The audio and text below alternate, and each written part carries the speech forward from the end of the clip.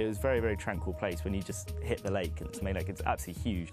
I didn't anticipate it being so absolutely massive, and that's just one of the stunning things about it. And it's completely isolated. You can go onto the banks of the lake and look for miles around, and there's just nothing but rainforest. And that's quite surreal.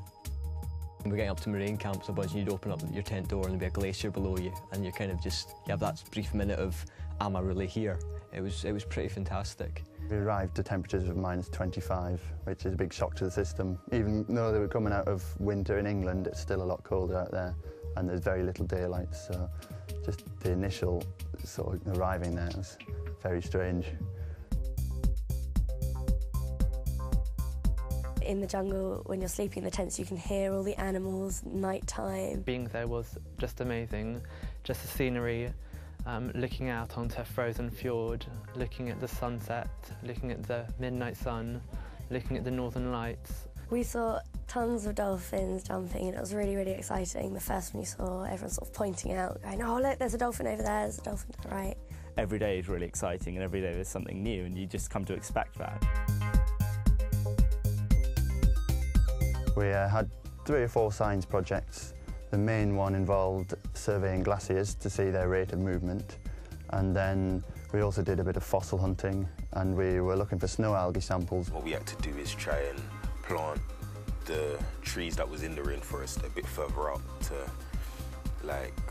get the animals to come out further, and then they'll eat the fruits and then plant the seeds, so then the forest would get bigger. We learnt about, for example, global warming straight away, simply because upon arrival our plan was to cross a frozen fjord. That year the fjord had not frozen, and that changed all our plans. My favourite was the turtles, actually. We went onto the beaches and would look for the eggs, collect them, take them back to the hut and sort of bury them and wait for them to hatch.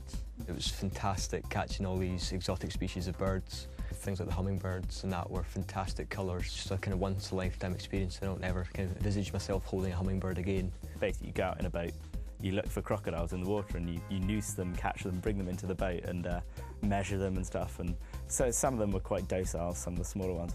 I mean, we caught a very, very large one. We caught a 2.5 metre one, I think, which is one of the biggest the guys have caught. And you measure, you do all these different measurements, and that's quite good because it helps to see how the species are developing and also which type of species is there in the area, which is all essential work, really, for conservationists.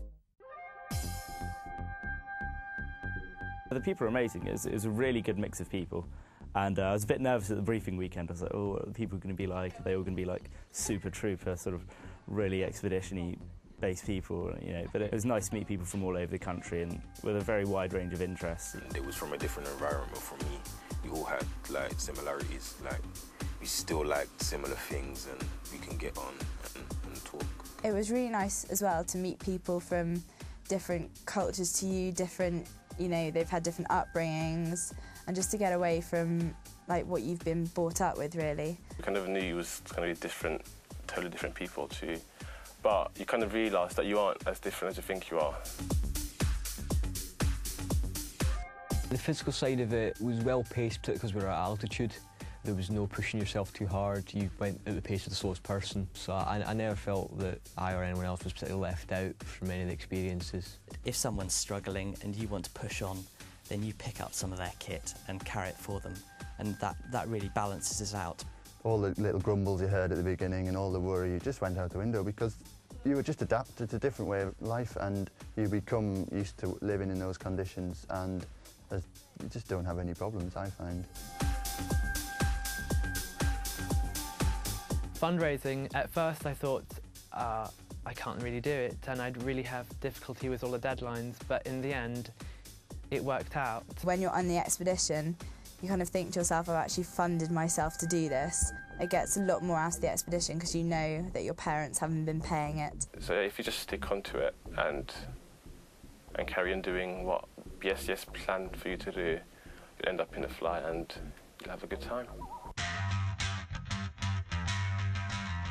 I think I learnt a lot about interacting with people and getting on with completely different people who perhaps didn't have much in common with me, but we all had to kind of knuckle down, work together, sleep together, live together, cook together. I would say that I've learned how to cooperate with people more, because when we was on the expedition, certain people that were struggling with holding their bags, I'll try and help. When you're put into a situation where you're with a group of 7 people you don't know at all, you really do have to work as a team to get, you know, the job done for the day. For the actual expedition, quite a lot of people would have called me a lazy person. In the expeditions, I kind of learned to kind of get up early, do my thing early and so on, and that's kind of come through in real life now, and I'm kind of more organised and so on. I feel after the expedition I'm kind of a much more confident and capable person.